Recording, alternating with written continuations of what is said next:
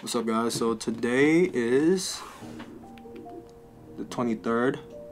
Yeah, you can see that, the 23rd.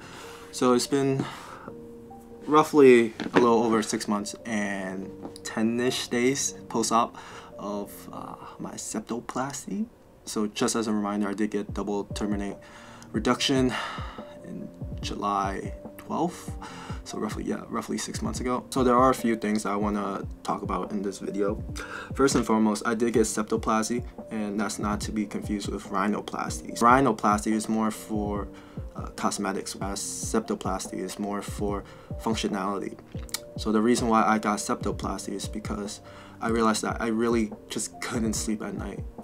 There will be nights where I would literally wake up like 2-3 hours into the night and then just gasp for air.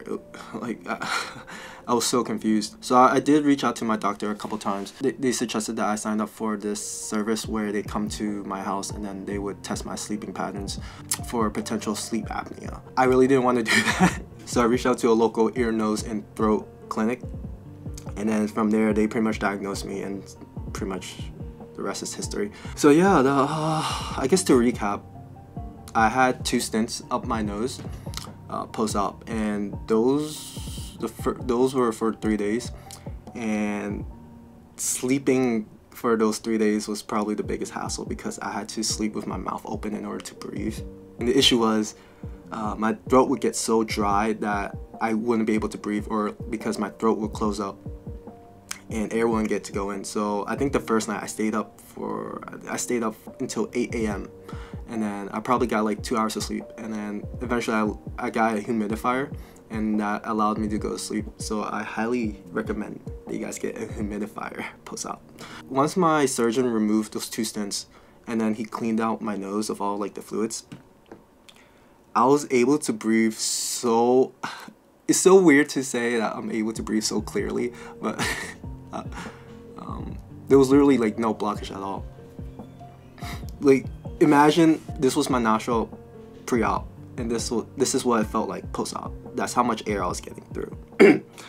But then I realized that like I would slowly feel like some sort of blockage, and at first it felt like it was like a booger, but it wasn't. It was literally just like my nostril getting closed up. So I would go back for a checkup and ask him, and he would pretty much just say it's just swelling, blah blah blah, and that I would just need to wait because it's just normal. So I went back to check up like 3 times, and every time he said it was just swelling. I think the 3rd time, which was also the last time, which was maybe like 2-ish months after, he did recommend possible radio frequency surgery, and he said that compared to septoplasty, recovery will be a little quicker. And then I was like, God, do I really want to go through that again? Then I pretty much just suggested, okay, let me just wait a couple months and then see what happened. Yeah, ever since 2 weeks post-op, my nose has been pretty much the same. So I don't know if you can tell. If I sniff,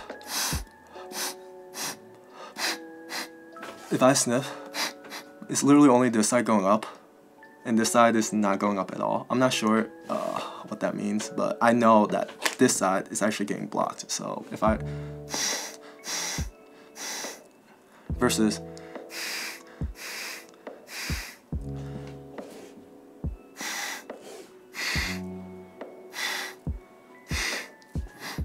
Yeah, so there's like... It just feels like there's a booger stuck in here that I need to get out and that I can get out, but for some reason that's not the case. I can't get it out, and so is what's happening, or my conclusion is that there's swelling here, so that's why the airflow isn't the same. But it's just so weird because every time the surgeon would go up and look at both of my nostrils, he said that both pathways are clear, and that surgery was successful. So I'm just still kind of confused.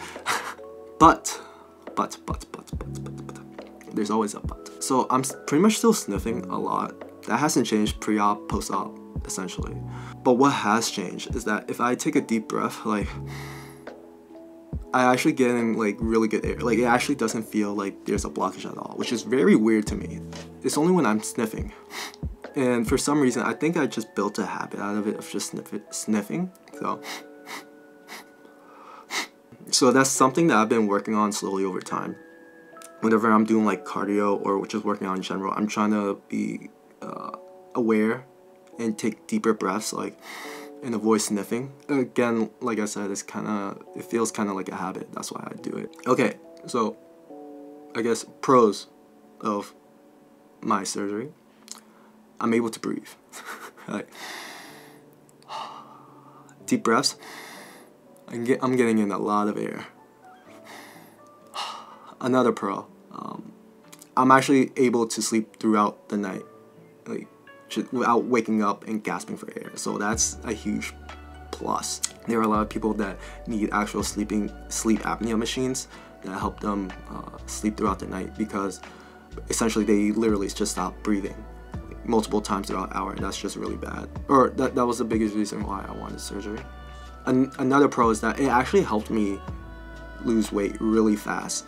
I don't know if you guys seen my transformation video that I released a couple of months ago. I was able to lose 12 pounds in 6 weeks with relative ease. I think that's the way to say it. And I did compare with my doctor, and I looked it up online, and there were studies showing that it does help with weight loss, and it's mainly because you're able to sleep, which helps with recovery. Yeah, so that was a big plus. Okay, cons. There are always cons. Biggest con: I'm getting too much air sometimes. So what does this mean? This means that I'm more prone to sneezing, and when I sneeze, I sneeze. This is because your pathways or your airways are more open, so they're more prone to everything that's coming up, essentially. And going off of that, because it's winter right now, I'm getting in a lot of dry air, and then sometimes if wind is blowing directly at me and I'm trying to breathe through my nose, I literally won't be able to breathe because it's just so much dry and cold air that the sensation is so weird that it just blocks me or stops me from being able to breathe. Another con is that, like I mentioned before, I'm still sniffing. Yeah, I'm still sniffing. Yeah, I know this is a weird issue because I think I mentioned like those 2 weeks post-op where I started sniffing again, essentially, and it felt like something was blocked. There was one day where it felt like the very first day where both of the stents were removed, and I was able to breathe in like naturally, and then no sniffing at all, and a lot of air. Yeah, so I know that there's some weird issue going on. Yeah, but then after that one day, like it got swelling, and then yeah, it's just weird. I've been sniffing ever since. One thing I want to mention is that because it's winter, I can't tell if it's because it's the dry air that's causing my sniffing, or if it's because of the swelling in one of my nostrils. So that's something that I have to wait until like spring or maybe summer to try to figure out as well. Okay, and now one of the topics I also want to discuss, which is empty nose syndrome. Yeah, when I was looking into why I'm still sniffing and why it feels like one of my nostrils is clogged up, even though I did get surgery, I came across empty nose syndrome. Yeah, let me just read off some of the symptoms for it. Nasal congestion, nosebleeds, dizziness, reduced mucus production, severe nasal dryness, reduced sensation of breathing, headaches, sensation of drowning, post-nasal drip, problems with taste, insomnia, and tiredness. I think the only one that I'm actually might have is nasal congestion, nasal dryness, maybe, and insomnia, possibly. Yeah, it's kind of weird. And it also says that these symptoms can appear weeks to months to years after surgery. So, and researchers don't know the root cause of it at all. So, yeah. Again, we'll just have to wait until spring and summer just to see how my nose is when it's not winter. Yeah, it's just weird because I remember the night before surgery, I was looking up YouTube videos and I came across this one guy saying how he regretted it completely because it like destroyed his life and made him tremendously depressed. And in my head I'm thinking, how does surgery that's supposed to help you breathe, which helps you sleep better at night, makes you extremely depressed, right? And how does it even ruin your life? That's the most, that was probably what I was most I was curious, but I just remember like I think I stayed up like an hour after watching that video, just contemplating whether or not I should cancel the procedure. And I was really about to do it. Yeah, but then I just told myself like, don't think too much about it, just go through it. It's either that or just suffer with sleep apnea. So some of you guys might be asking, do I have regrets? No. Yeah, I don't think so. I mean, whether or not I got surgery, I would have had the sniffs anyways, right? But at least now I don't suffer with sleep apnea, and I'm able to sleep throughout the night, when I do sleep at least. So yeah, if you guys have any more questions, feel free to drop them down below. I probably miss a lot of stuff, I'm being honest with you guys, and I'll get to them. And if you're new to this channel, make sure to like, comment, and subscribe. For the YouTube algorithm, I don't know, just say something funny. And follow me through my food adventures. Yeah, until next time, maybe next surgery, next nose surgery, who knows. Peace.